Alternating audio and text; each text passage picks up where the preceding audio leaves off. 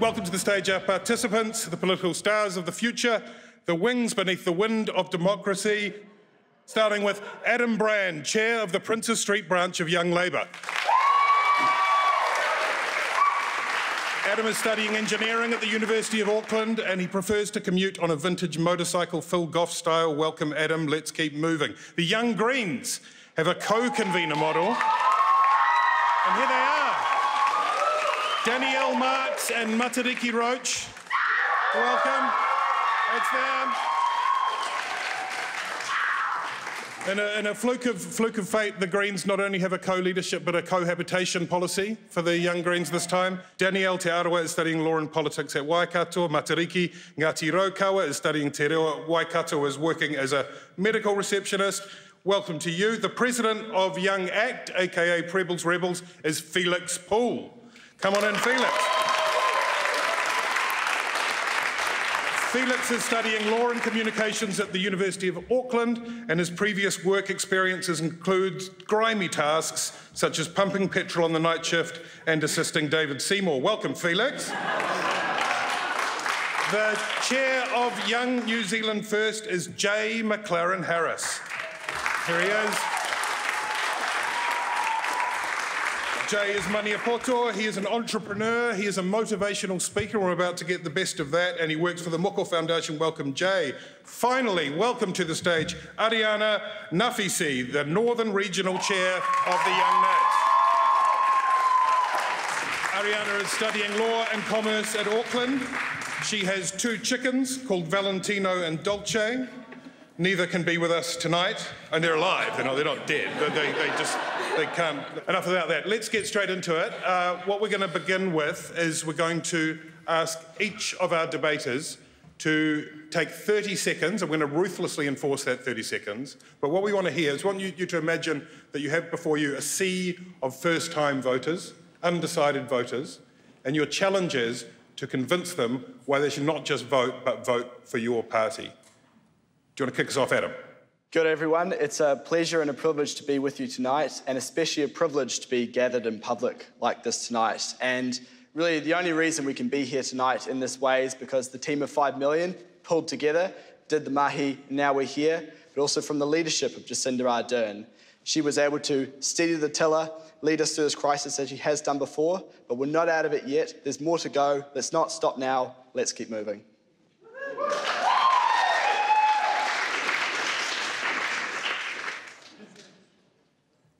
Danielle. Gosh, that's a hard one. Kia ora, tēnā tātou katoa, mihi ana ki a koutou katoa I tēnei wā o te tau. So the Young Greens and the Green Party of Aotearoa New Zealand are here first for people of New Zealand, for tangata whenua. We are the only party that actually acknowledges and upholds te tiriti o Waitangi. And because of that, we are a party for the people and the planet and see the intrinsic beauty of both. And that is why you should party vote Green.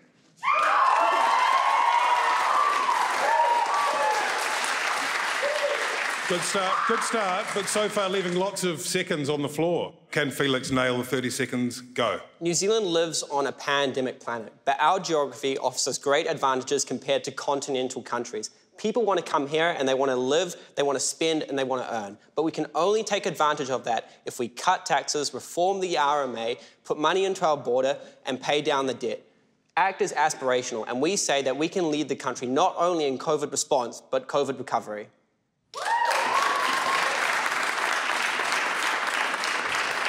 Thank you, Felix. Jay, New Zealand First, go. Tēnā rā koutou katoa na mi ki a koutou. You know, I joined New Zealand First for one reason and one reason only. Because I feel and I realise that the effects that were being made in Wellington were being felt all around our regions. And dare I say, were being felt by our most vulnerable. And I've experienced that firsthand. I joined New Zealand First because we are a straight-thinking, forward-moving, and dare I say it, a party that is for all New Zealanders. You know, over the last, we've backed our future, so back your future. There you go. Well done. Thank you very much, Jay. To round us off, Ariana. Look, I think it's really simple. We're facing the toughest economic and health crisis we ever have, and we need a national government because we've actually got a plan to get us through, and we've got the competence too. We want to make sure you've all got jobs and make sure you get the opportunities that you all deserve. We're aspirational for New Zealand, and we've got a strong track record too. We got through the global financial crisis, we got through Christchurch earthquake, and we'll get through this too.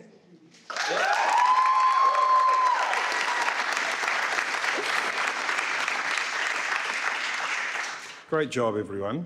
Raise your hand if you want to become a Member of Parliament.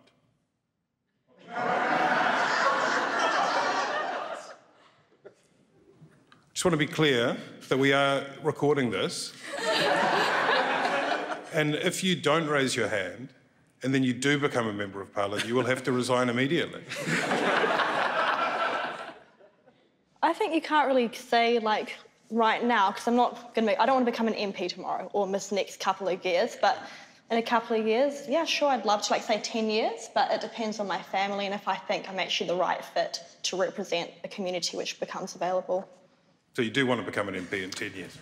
Yeah, but it's not really yes, I'd like to, but whether or not I do will depend on not me, but the communities, etc. Okay, Jay. Oh, no, look, I don't want to say yes and then I don't, and I don't want to set that expectation for our rangatai to who say they are, but then don't. So I'm here to say, look, every opportunity is possible if you put your mind to it. Felix, I have a feeling you might say in one of the episodes that you don't want to be an MP. I'm afraid of aeroplanes, and, you know, as I understand it, when you become a Member of Parliament, you lose a lot of privacy, and I value that privacy a lot, so... So privacy and aeroplanes are the reasons. Yeah, exactly. Two very strange reasons, I know. Yeah, no, it's good. It's compelling. Matariki. Oh, I've got a long list of reasons. I guess Let's have two of them. Okay. Well, firstly, Parliament is a Westminster colonial structure, and I think that thank you, that the mahi that we're doing within the Young Greens is pushing from within without having to, you know, like really be bound by that. Also, the theory of change, you know, I think that, you know, we're a flax roots movement, the Green Party, and that's where I want to be. That's where I see the most inspiring people. That's where I see real change, and that's where I see the drive. So that's where I want to be. Okay, all right. Adam, you're not on the list, but at the moment Labour are polling so high that you might need to find yourself a parliament anyway. Well, I can give two reasons as well. And the first one is I don't have Twitter. Second one is I'm not a lawyer. And that seems to be the main two credentials for being in Parliament. It's a really harsh critique of the Labour Party right there, isn't it? Oh, maybe of all the MPs, really. That one's definitely going in the story. All right. I want to ask you a very quick question and then a longer one. First of all, just because I'm curious. In the slogan last time round, you probably know your own Labour people, let's do this. Let's do this. What was this? I never really... You said a short question. Do you want me to list it all out? It's going to take a little bit longer. What is it in a nutshell? Is it transformational government? Transformational government is doing things that were long overdue. I mean, just to pluck one off the top of my head, is that removing abortion from the Crimes Act. That was long overdue. Let's do this. It's stuff like that was long overdue, but Labour had the courage to bring it to the table and said, let's do that now. I want to skip over to you, Ariana, and start with a general knowledge question. It's a bit of a tricky one to see how up-to-date you are with current affairs. Who is the current leader of the National Party? Oh, I'm not sure now. It's Judith Collins. We all know that. Judith Collins. OK. Can you explain to us, as best you can, what the Judith Collins vision of New Zealand is? Is it more? Seriously, is it more than 4-lane highways? Oh, no. Like, you know, don't put down the 4-lane highways. When I was up in Northland, people were loving it. They're like, oh, that 4-lane highway. So, you know, we're jackers, so, you know. But people are looking for a vision, right? Like, what is the vision? I think the vision is, like, actually that infrastructure plan, it shows what Judith stands for. It's not building for today or tomorrow. It's building for generations to come, so we've all got opportunities. It's forward thinking, how government should be. Jay, New Zealand First has achieved a lot in this term. So why is it going so badly in the polls? Is it a failure of leadership, or are the voters morons? As Judith Collins would say, it's rogue polls. No, look, we are doing the best that we can. You know, some of our ministers, our MPs, are the hardest working members of Parliament you will ever meet. Shane Jones worked every day for 3 months, you know, every day for 3 months. Just 3 months? Every day for 3 months, and for 3 years, he's doing it. But no, look, we are, as we all know, the only polls that matter are the ones on election day. And everybody, every election year says New Zealand First won't get it. New Zealand First won't hold the power. But then all the time, but one, we've got him back into Parliament, and 2017, we held that power. Love it. Matariki, the Green Caucus this time around, have they been too polite? I mean, I'm thinking, for example, of the line in the Confidence and Supply Agreement, which reads, "We will overhaul the welfare system." And I don't think anyone could, with a straight face, suggest the welfare system had been overhauled. And if Jay's mates, that had happened to them, they would have been kicking and screaming about it. What's going on? Where are the radical roots? I would love to see you say that to Jan Logie and Marama Davidson and Golriz Karimov's face. I would love to hear you say that. I don't think we've ever had a problem with being too polite. I think being in government's a new experience for us. As I mentioned before, Parliament is a structure that should not belong in this country. And there is a game that has to be played. I don't think we're playing it, and I'm really happy about that. I think that, you know, there's pretty feisty people within the caucus, and I don't think I would ever call them polite. Thank you. Felix, is the ACT Party surge in the polls a result of pandering to the gun lobby or David Seymour's dancing? No, absolutely not. And, you know, I'd like to say, first of all, you know, we've had 2 years of 1% polls and we never called any of those polls a rolled poll. And ultimately, I think the growth in the ACT Party is because we are the real opposition. We've been 119-1 on so many bills, on zero carbon and on guns, and we think that people want to vote for that. People want to see change, and they want to see change in this government. Your philosophy is about shrinking the state to the size of a prune. Absolutely. You know? It's a very attractive theory, right? To some. But what we've seen very recently with the COVID crisis is the importance of a strong, capable government, right? And the bigger crisis, the climate crisis that is hurtling towards us, requires strong, capable government, doesn't it? Absolutely, and sometimes government is required. In a recession, you know, government does need to a certain extent, enlarge itself and take out debt in order to support the economy. But I think that having a free market party critique at times the government's wasteful spending means that we do better in the long term. In a couple of years' time, once we take out this debt, we're going to be spending more on interest than on education, partly because of these guys' wasteful spending when it comes to the Provincial Growth Fund and fees free. The ACT Party says that when you're in that wasteful spending, and we need to make sure that we keep our government expenditure low so that we can maintain our core public services for the future. Because if we don't, all of that is going to come under attack in a couple of years. But you appreciate there's a... Sorry, you appreciate the climate... You think the climate crisis is real, absolutely, assuming, absolutely. Right? And the ACT Party... So you do need a strong government to tackle that going forward? Well, not necessarily. You can have private enterprise and innovation do that. What the ACT Party says is that we want GMO reform, we want waste management reform, we want RMA reform, because when you allow people to bring in new technology, sustainable technology, you get real change. The Greens laugh there, but the reality is they've blocked GMO reform in this country for years and prevent us from adopting new sustainable technologies that reduce the methane output of cows. And, you know, I think it's appalling that they stand for the environment, but they do that. OK, thank you. Thank you. Let's go for a show of hands again. Who of you believes that the Prime Minister should have visited Ihumātao in the last year? Big,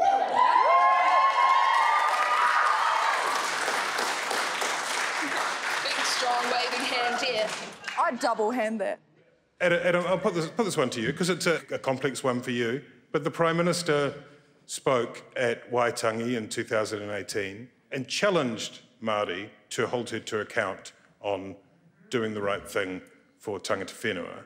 Do you not think that symbolically it would have been important for Jacinda Ardern to have stepped foot on at Ihumātao? So are you saying what's important? Symbolic gestures, which might be important, and might be well appropriate in due course, or what is actually important is that she got everyone around the table to have that discussion and not instead the government coming in and saying what it's going to be.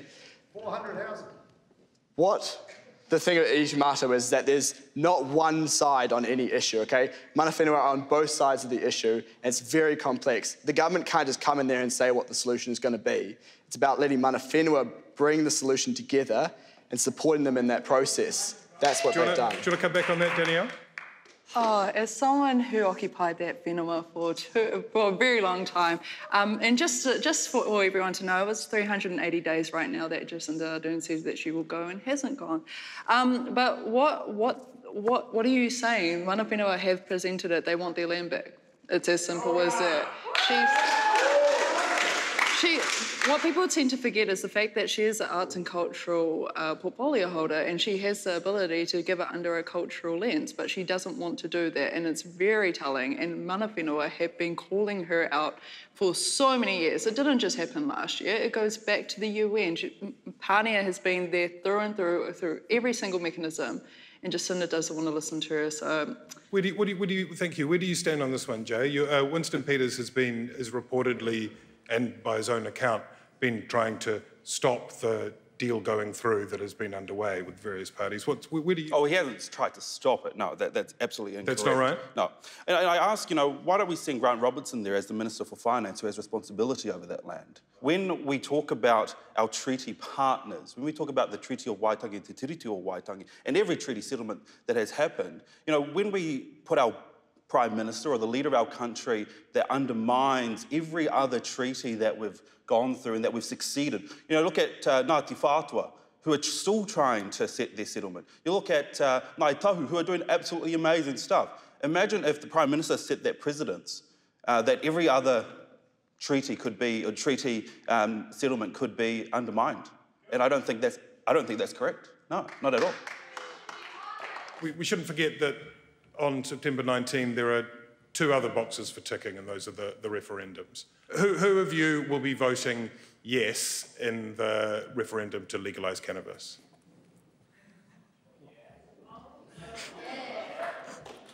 I'm going to throw to you, Ariana. That's interesting, because this is an issue that divides along different party lines. Yeah, and firstly, I do want to point out this is, there's no strict party line. This is my personal opinion. I will be most probably voting against legalising it. Just because I think it's a cop-out solution.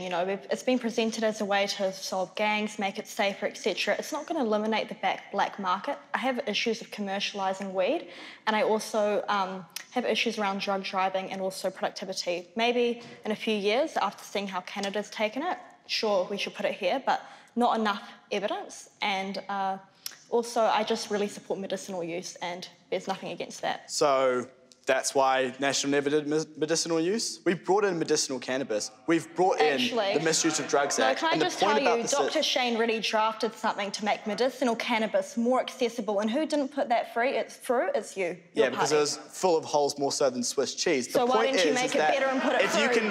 If you can regulate the content of THC to make it safe for consumption, if you can stop police resources being wasted on drug offences and onto actual problems in our society, better utilisation of state resources, wouldn't you say, Felix? Completely behind you. Completely behind you. Yeah? And I thought you care about mental health too. So why are we locking people up? Is that going to be better for mental health if we lock people up for drug offences like cannabis? No, I'm talking about the effect we can have on mental health. Great. Obviously, we're trying to reduce harm, Ayana. Let's go to Felix. You want to legalise everything. Oh, yeah. Right? Young Act has a lot of disagreements with the main party, and this is one of them. It's around drug policy. We believe that we should legalise all drugs to a certain extent because we believe that ultimately the more you can control... What do you mean to a certain extent? Oh, well... Obviously, you've got to have constraints about the way it's consumed. So, for example, when it comes to methamphetamine, that kind of thing, you can only consume that in labs with a nurse looking over you to make sure it's all okay. But it's still, to an extent, legalised and available for people. But we think that if you, really want to follow a harm reduction approach, then drug legalisation is the only way to go. Or Young Act thinks that, not ACT Party, not ACT Party policy.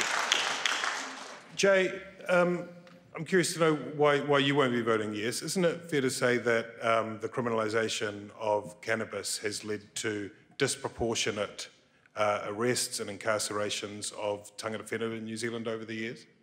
Well, you actually haven't also asked who will be voting no and who would be voting yes. Okay, so I didn't put my hand up You because I'm not educated on this topic as much as other people are, and we need to take educated approaches around these things. So I've still got till September 19 to become educated to make these decisions. That's why we're sending it to referendum, so that our whānau and our tamariki and our rangatai have a future that they are educated on. Nothing that's, if Felix over here wants to have a quick joint behind the curtains, or we want to go over here and do this, I think, Joe, that's where we have to decide that the education... No, Felix, look, sorry, I'm talking, you're just trying to express an opinion.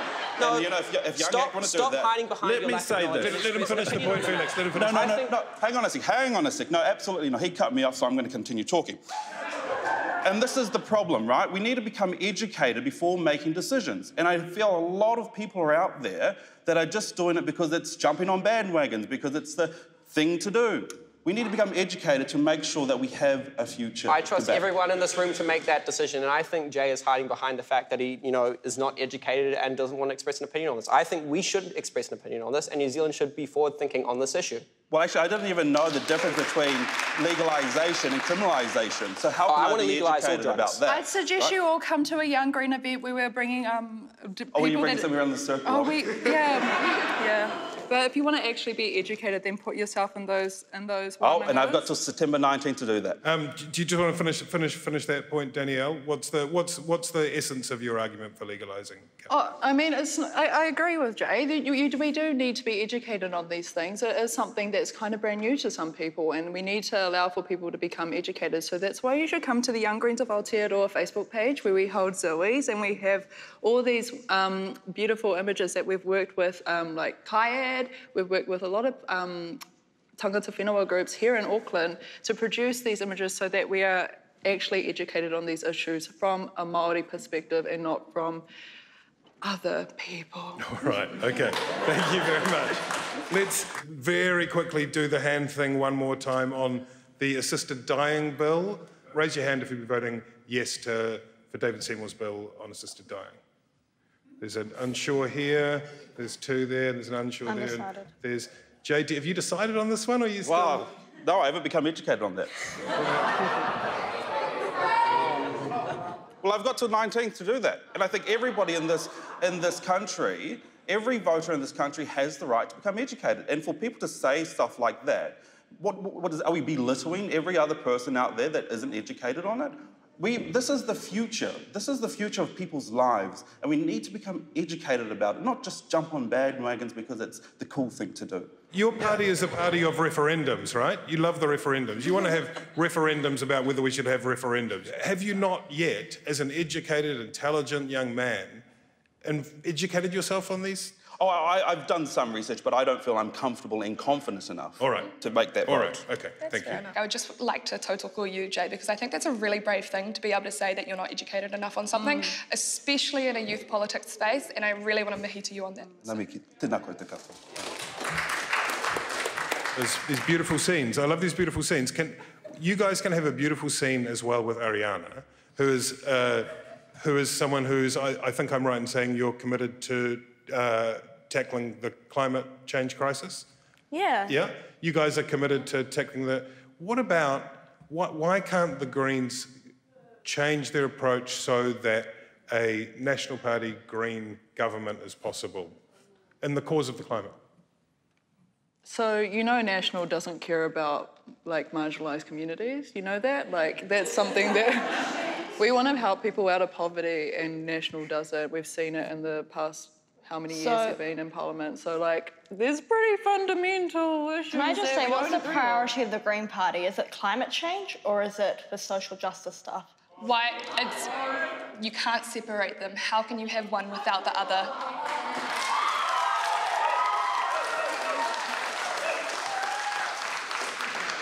I just think if someone really cared about the environment, they'd put separate, differences aside to reach for the best outcome. I think what's really sad, actually, is that Green's been sold out for the Kermadec Sanctuary to look after NZ first, to look after also if they... No, are you glad that the Kermadec Sanctuary didn't stand up? I'll be real with you, and I'll take a note from Jay. I don't know a whole heap about that specific issue, and I'll front that. I will. You know, can I just say something? You know, we've got the young Nats and young ACT here laughing at every answer that some of our members give. It's hard to get up here and to debate things that we don't know, and to admit that we don't know it takes a big... It absolutely is, Jay, but, you know, you guys have been asked to come here on behalf of your youth wings, on behalf of your party, to express opinions, and if your answer is, I'm not educated, I just actually don't think that's good enough, especially on things like euthanasia and, you know, marijuana legalisation. I think it's been in the public arena for years, and if you haven't developed an opinion on that, I think it's ridiculous if you claim to be some sort of representative. Well, I've still got to September 19th to do that, right? I've still got to September 19th to become educated, so there's still time. All right. Become educated today. Felix, you just mentioned youth wings, and you, on camera in one of the episodes, you say, my opinion on youth wings in general is they're actually pretty toxic places. What do you mean by that? You know, I absolutely do think they're toxic places because they end up being a place very much where politics interact with youth, and it's a place where people don't necessarily make good judgments. I expressed that, you know, some month ago. I still believe that. You've had the misfortune to have a number of young ACT members who've resigned from the party over allegations around sexual harassment. What would be your message to those former members? Well, you know, we're doing our due diligence. The ACT Party has engaged one of the most qualified lawyers who deals with this stuff in the country, who has investigated the New Zealand Defence Force, who has investigated various workplaces. And I won't speak too much on it, you know, speak in detail until that investigation is over. But we're taking this very seriously. Young ACT, as a result of those resignations, is not embarking on activities it might otherwise have embarked on during the election. We're not holding many events. We're not being very active on social media. We're not actively being as, you know, campaigning as hard as we might have because we take this so seriously. And ultimately, you'll see some changes in the coming, you know, months, but, you know, we do take this seriously. It's a wider problem in youth politics. We've seen it in Young Labour. We've seen it in the Young Nats. We've seen it in politics at large, at people who we expect to be more mature, engage in this, you know, activity. And we do need to do better, and Young ACT will do better.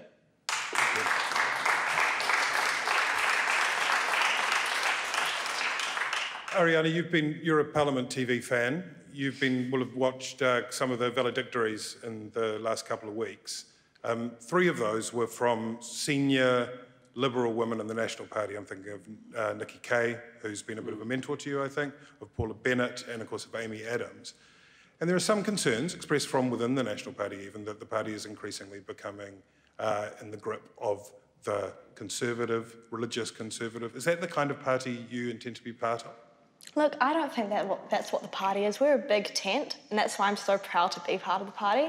We like to have big discussions, etc., and we welcome people from all walks of life, so I don't think that's a fair comment. If you hang out with young Nats, but we probably don't agree on stuff, it'll be quite easy to come up with something we don't agree on because we've all got different backgrounds, different opinions, and that's what's coming through, and I think you'll see that is what's going to come through the party. So I respect what they've got to say, but no, I'm positive, feeling good.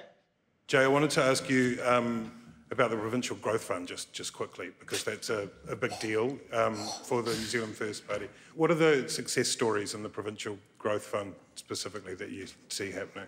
Well, you've got to look in Dargaville, you've got to look at Ruawai, where they're building infrastructure. You've got to look at Gisborne and Tairāwhiti. You look at Hamilton and Kirikiriroa. We are investing $3 billion as part of our coalition government and with the Greens into regions that were neglected for 9 years by the last national-led government. And that's a fact. We're investing into education, we're investing into transport, we're investing into infrastructure.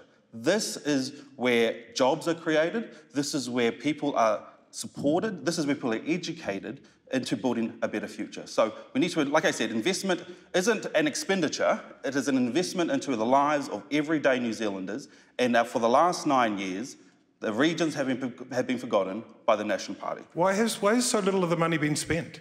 I mean, why is there so much money left? Well, look, we all saw how COVID has affected a lot of things. Oh. Must be. You had 2 years before that. And COVID came a few months ago. We had 2 years before that, and we invested. How long did it take for Shane to get out of bed? 2 years? Wow. Oh, look, I can say a lot of things about the National Party, but I'll be mature about this. Shane Jones is one of the most hardest working members of Parliament. And I didn't. And look, and I know there are some former parliamentary colleagues here, and they will. I hope they will agree with me. No. Shane Jones.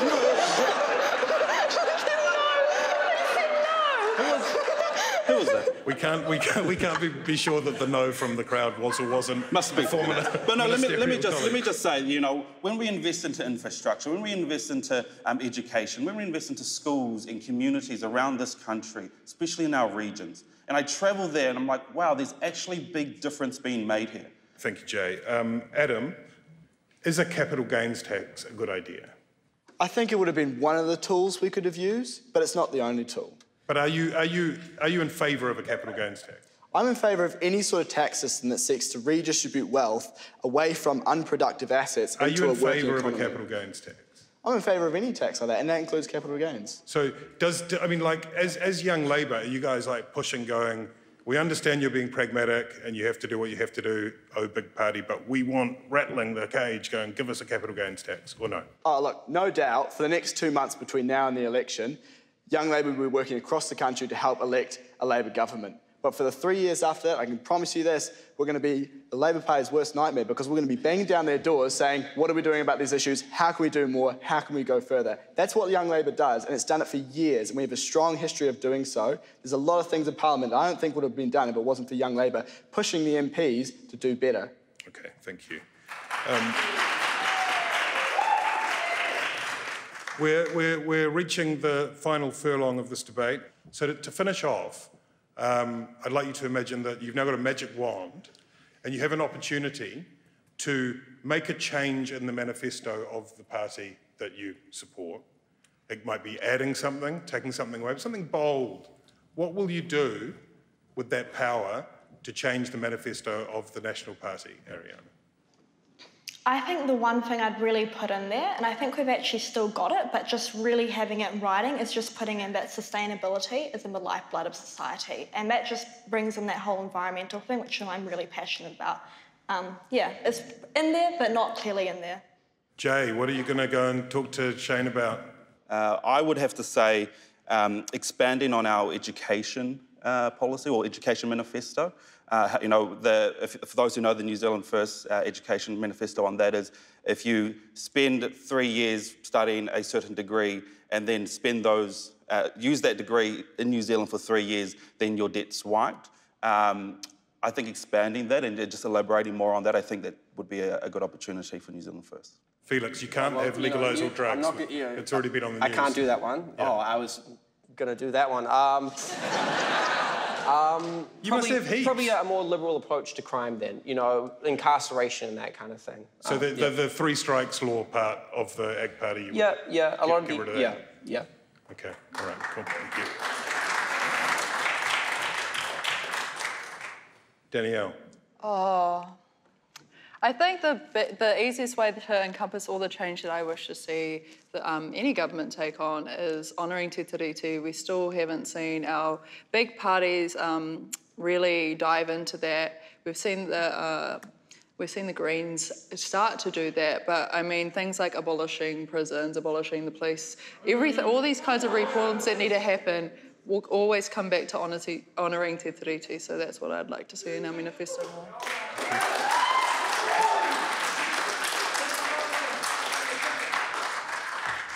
Adam, what are you going to power into the Labour Party manifesto? It would be making the voting age 16. I think there's a long overdue thing. Young Labour absolutely backs that, and I think it's really important to engage young people early and often. A great answer, thank you very much. You've all been absolutely brilliant tonight. Really appreciate that. This is a wrap. Thanks to New Zealand On Air, thanks to the Spinoff, thanks to our young wings. Long may they flap.